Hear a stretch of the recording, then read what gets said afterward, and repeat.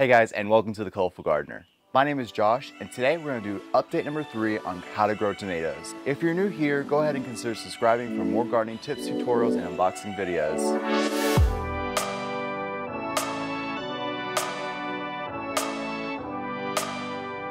Okay guys, so we are on update number 3. These bad boys have been growing for a couple weeks now. I'm past my last frost date, which is April 12th. It's time for me to put these out in the garden.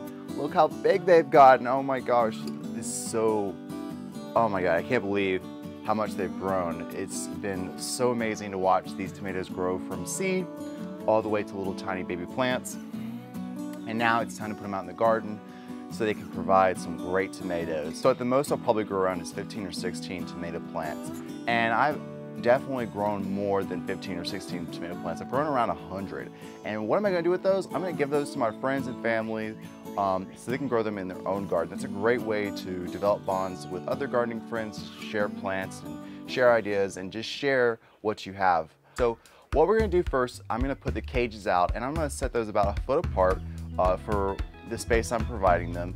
Full sun, make sure you provide tomatoes full sun. I can't stress that enough. Tomatoes are a sun-loving plant. The more sun, the better.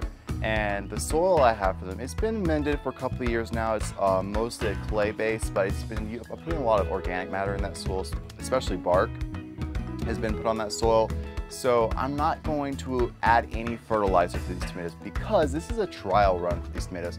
Every year I'm gonna be trialing out tomatoes and I don't wanna give them any special help growing because I want tough tomatoes. I don't want to have to coddle these plants. I want them to stand on their own.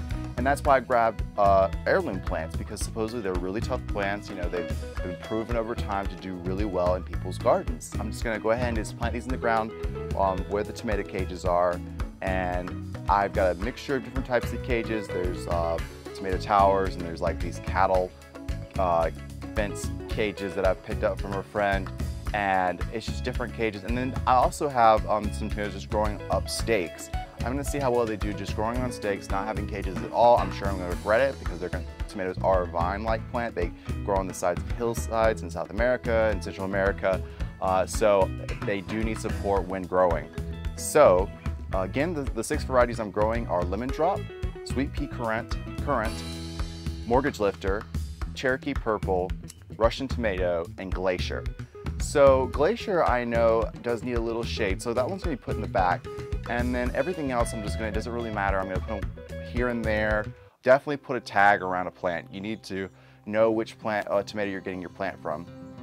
And again, like I said, I'm just planting these. I'm not going to add any fertilizer for these plants. If you have really bad soil, I'd definitely consider adding organic matter, compost, mulch, straw, anything that will benefit the roots to help these plants grow. When you are planting tomatoes, also, if they're especially really leggy, go ahead and plant them 1/3 or at least half of the stem underground because anytime you plant tomatoes stems under the ground, they will root. So that will give the plant a bigger root system to develop and gather that nutrients and water and have healthier fruit for you. If you have gangly plants, definitely suggest burying them halfway. They won't mind it at all. And that's pretty much it. You can add straw or some type of bark around the base to conserve water. I'm not gonna do that. Like I said, this is just a basic trial for these tomatoes. I wanna see which one is the best of the best out of these trials. So yeah. Thank you guys for watching The Colorful Gardener. My name is Josh. If you really enjoyed this video, hit that like button. If you're new here, go ahead and consider subscribing for more gardening tips, tutorials, and unboxing. And I'll see you guys in the future videos.